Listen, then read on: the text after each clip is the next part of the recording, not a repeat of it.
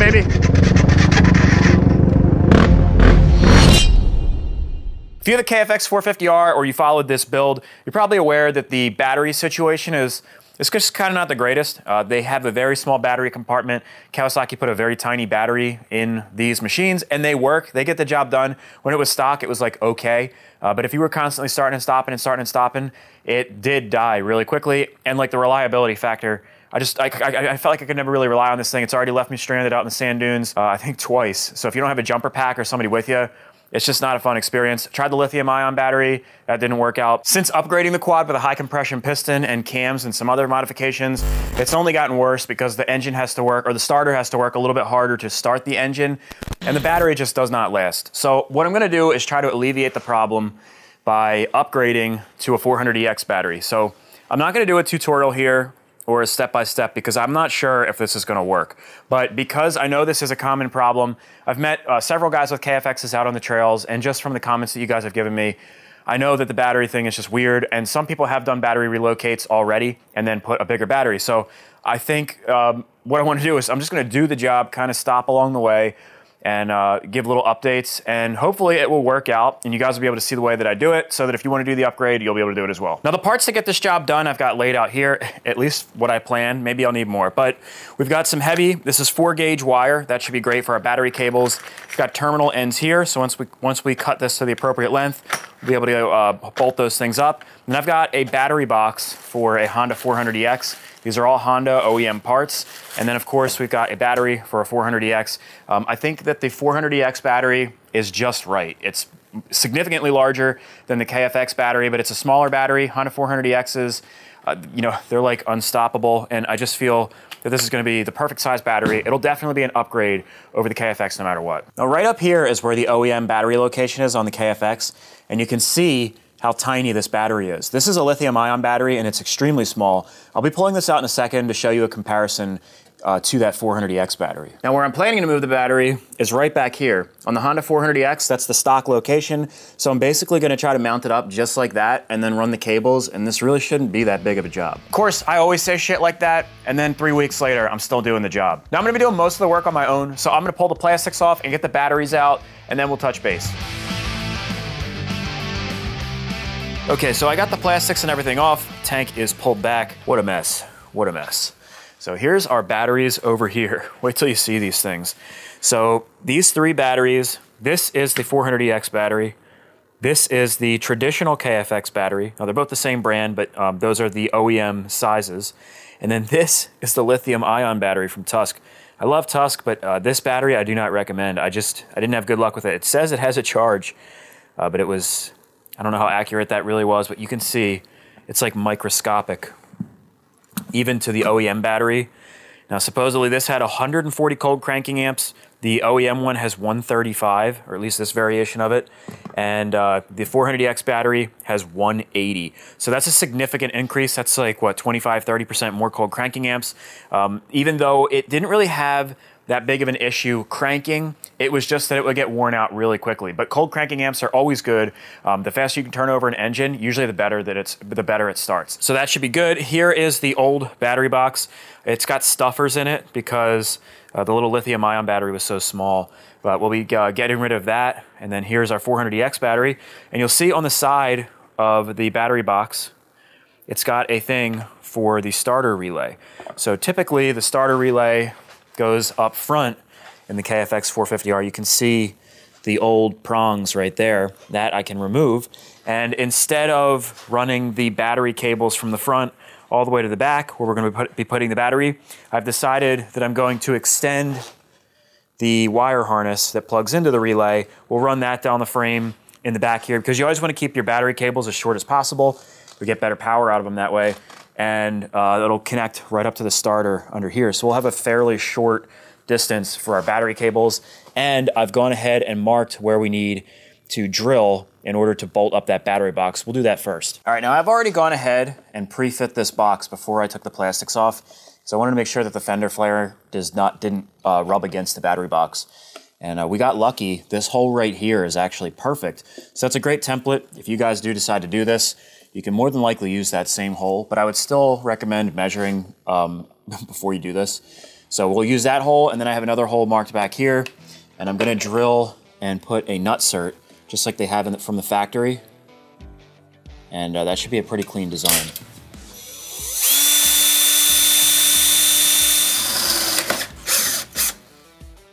And then we'll bore this one out too.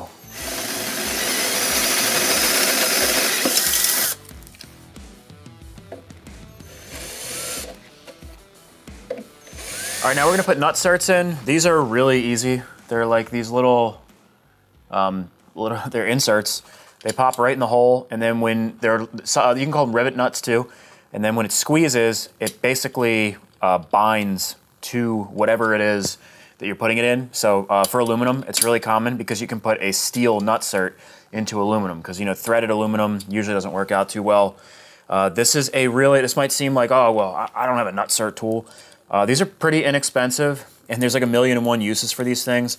It's the kind of thing, it's like once you have it, you can't believe you didn't have it before.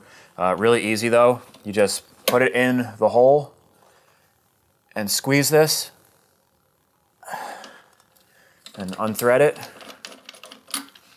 And there you go. You've got a threaded hole in your aluminum. Really, really easy to do. And if this ever strips out, these are easy to drill and then put a new nutsert in it. It just makes life really easy.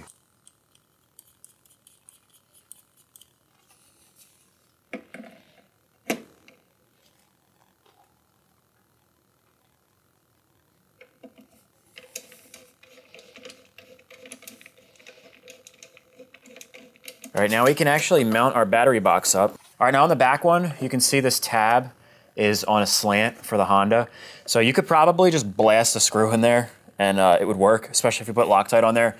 But I want it to look a little bit cleaner. So I have these plastic bushings and I've sanded them on an angle. You could do that on a bench vise, or even just with a piece of sandpaper on a bench. I've got a bench sander from Harbor Freight that made my life a lot easier. And I just put an angled one on the top and the bottom, and that'll just make the bolt go in nice and straight. Now, I don't like the way those spacers kind of slid to the side like that. That probably would hold. But I think what I'm going to do is, because this is only held on by those 2 bolts, I think I'm going to upgrade this from an M6 to an M8. I can just drill that nutsert out and put a larger one in there and have a larger bolt. And it'll also be the same size as the inner diameter of these spacers, and that will keep them aligned.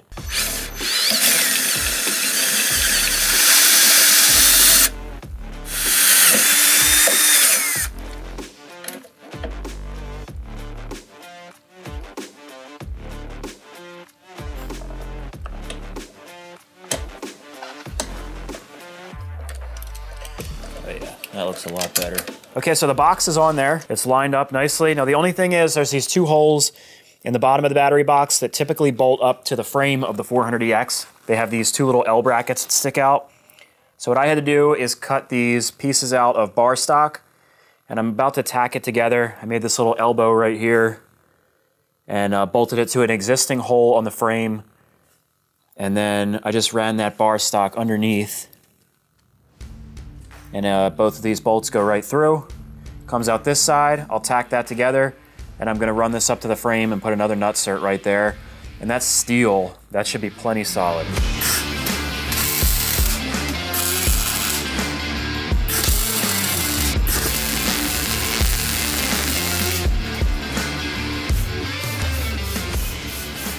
All right, there it is. All steel, coated it in satin black. This should be really solid, give us plenty of support. You can see I put a couple nutserts in the bottom of this just to make it a little bit easier for installation. And while that was drying, I ran all of our cables and everything. Here is the wire I ran all the way down the frame from the front up here. It actually comes from right here. I have to take this bracket off right here. I forgot about that. And then I also ran our positive and negative cables. I just used that red line because I didn't have any black, and put black heat shrink on the negative side. And then if you come over here, you can see, I had to take the exhaust off to get in here, but the cables I have attached right to the starter, and I put the negative on the leg of the starter. I think that's a better setup than stock. All right, so now at this point, should be able to bolt this up, throw the battery in, and pretty much we're good to go. Wow, not sure I've ever had such good fitment in my life. That's what she said.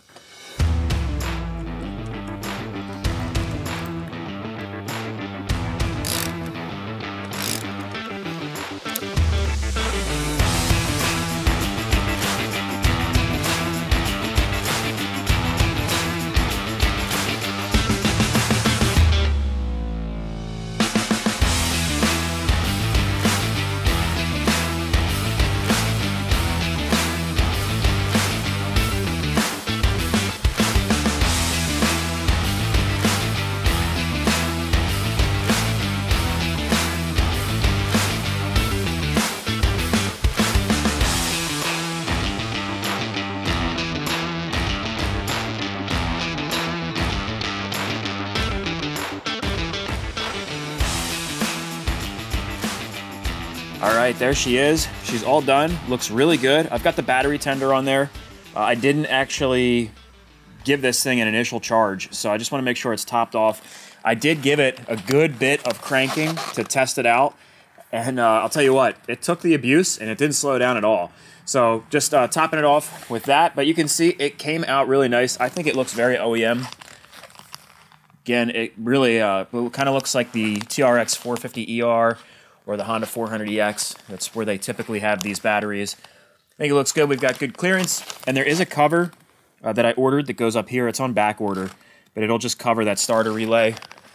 This little bit, you can see the back here. I think that's out of harm's way, though. We've got good clearance, and I don't think we're going to have any issues at all. Up here, you can see we've got a nice open space. That was just a bad spot for that tiny little battery, at least in my opinion. And at this point, the only thing left to do is to crank her over and see how it works. All right, let's give her a shot. We'll do it with the choke on.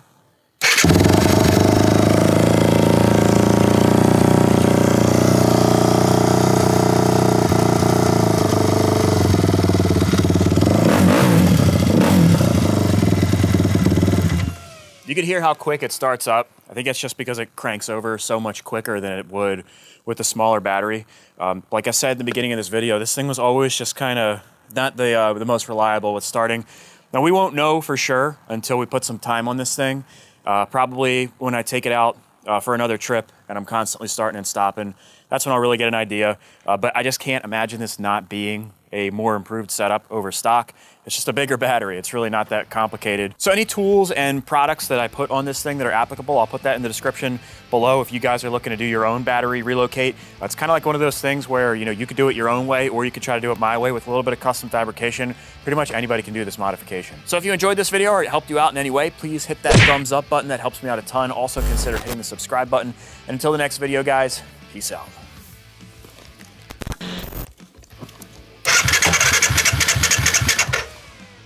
What the f, dude?